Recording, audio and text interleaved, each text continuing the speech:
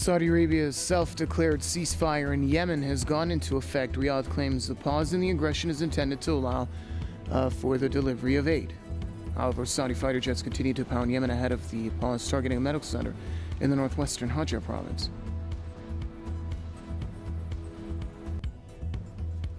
Turkey has launched fresh airstrikes on the positions of the outlawed Kurdistan Workers' Party in Mount Kandil in northern Iraq.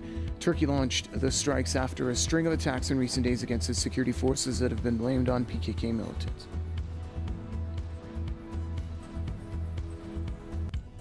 While the Syrian army has advanced against the ISIL terrorists in the ancient city of Palmyra in the central province of Homs. The ISIL has been wreaking havoc in the ancient city since May. Meanwhile, Damascus says the army and Kurdish fighters are close to taking full control of the northeastern city of Hasaka. The Organization of Islamic Cooperation has strongly condemned the recent incursion and desecration of the Al-Aqsa Mosque compound by the Israeli settlers. OIC Secretary General Iyad Amin Madani has called on the international community to act and stop Israeli attacks on the holy site, warning they fuel religious conflict and instability.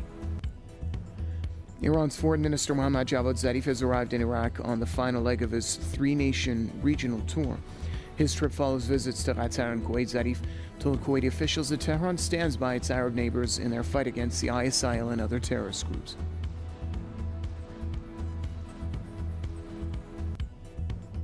Russia aims to boost the strategic positions of its navy on the Black Sea. Moscow says the latest maritime doctrine underscores the country's reaction to the expansion of NATO towards Russia's western borders. The doctrine also highlights Russia's naval presence in the Atlantic, the Arctic, and the Mediterranean. In the U.S., a conference on police violence against African Americans in Cleveland ended in violence after police used pepper spray on participants. The officers also made some arrests, including a 14-year-old boy. The Cleveland Police Department is already under a reform program after a federal probe into its practices. And French farmers demanding higher prices for meat and milk have brought chaos to the country by holding protests and blocking roads across France. The farmers say they can't compete with cheap imported products, and supermarkets' demands to pay them less are pushing them out of business.